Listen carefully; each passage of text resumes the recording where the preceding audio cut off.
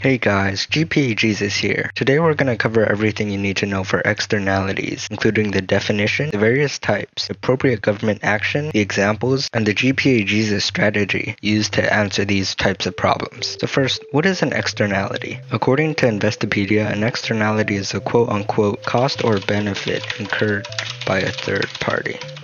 So this is your impact, and it can either be positive or negative, otherwise known as a positive externality or a negative externality. Let's take a factory polluting the air people breathe in as an externality. This is a negative externality, as the people there have nothing to do with the production of the good, yet they still incur a cost to their health. This means that the firm is not paying for all of its costs. This results in market failure, where the free market is currently inefficient. Remember that the socially optimal point is where marginal social benefit equals marginal social costs. And if we look at this diagram here, which displays a negative externality in production of a good, the result of this market failure is inefficiency, deadweight loss. So why is this? This is the socially optimal point where MSB equals MSC. And this is the quantity and this is the price that you want to get. But currently, the market quantity is left to the socially optimal quantity, and we want to go towards the socially optimal quantity, as we currently have deadweight loss, and us economists dislike deadweight loss, so we need a way to fix this. One way is for a government to step in and tax this firm to reduce the incentive for this goods production, and by using an appropriate tax, the firm can then start paying the entire social cost of their actions. This is essentially what the entire externality unit revolves around. Let's start digging into the different types of externalities. So we first have a positive externality in consumption.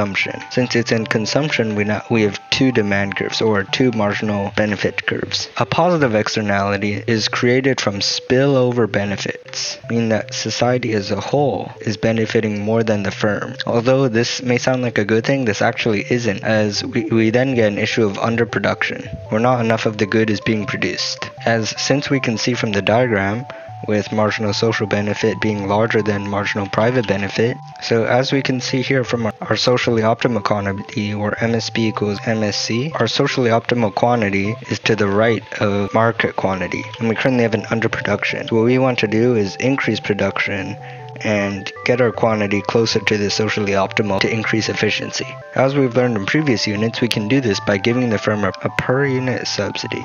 This will help incentivize the firms to essentially keep doing what they're doing and produce more of this good that's benefiting society a lot. So a short acronym you can use for positive externalities and consumption is this called PED, which I took from a Barron's AP Microeconomics book you should definitely get. This essentially means positive externality demand. Positive externalities have two demand curves, as we can see here. Some examples of positive externalities in real life is colleges or vaccines.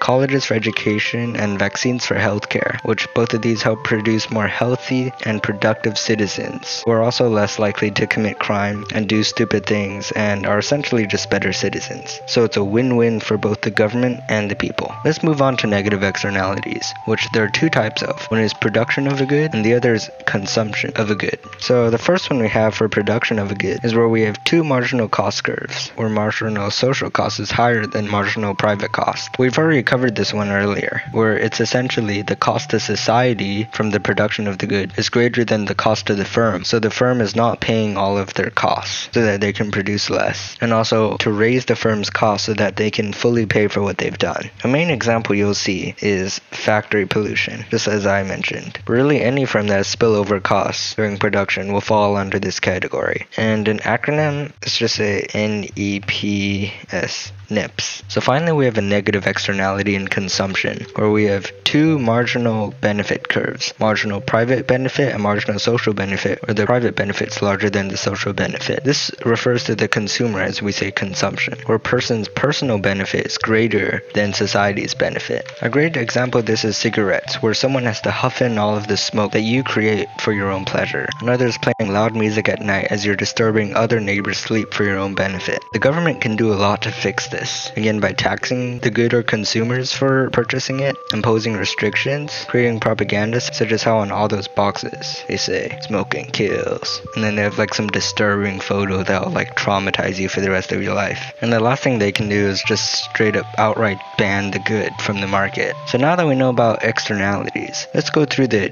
GPA Jesus strategy for handling handling externality questions, which I'll definitely create a practice video in the future for. So the first step we want to take when approached with an externality type question is identify the type of externality we have. For this example, we'll try a negative externality in consumption using the same graph from the example earlier. We want to then label the socially optimal point, which is where MSC meets MSB, which is right here, already labeled. Now we have to do the typical econ labels of your quantities, your prices, your title, and you have already done all of that. So here's where it gets much more complicated. So one easy way to approach deadweight loss is going from your market quantity, which is where you're starting from, because this is inefficient. You go all the way to your current market equilibrium before the government action, and then create this triangle right here, which is deadweight loss. Note that deadweight loss is typically an arrow that always points to the socially optimal point. As we can see, this is basically an arrow. As we can see, this is basically an arrow that's always pointing to the socially optimal point. You have to remember this so that you don't confuse it. If you accidentally choose the socially optimal quantity, you go up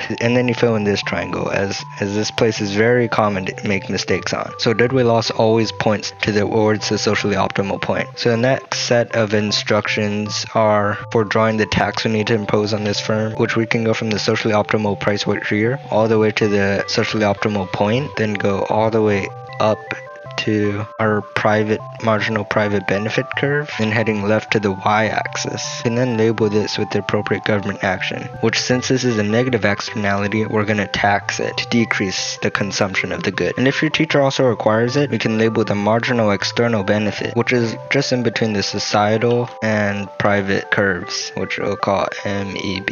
And then voila, we're done. So in summary, externality is the cost or benefit on a third party. You must also remember the socially optimal point that we learned from previous units of MSC equals MSB. Negative externality is the result of spillover costs, while the positive externality is the result of spillover benefits. And here's some of the appropriate government action for the different scenarios you encounter. First is a positive externality in consumption, where we're going to subsidize the firm to keep doing what it's doing. Then we have a negative externality in production, and we're going to tax the firm so that it's paying all of its costs. And finally, we have a negative externality in consumption. We're going to tax the firm to decrease the consumption of this horrendous good. And you have to remember, deadweight loss points to the optimal point. So many people make the mistake of drawing the wrong arrow. I'm GPA Jesus. Hope this video helped. I died for your grades.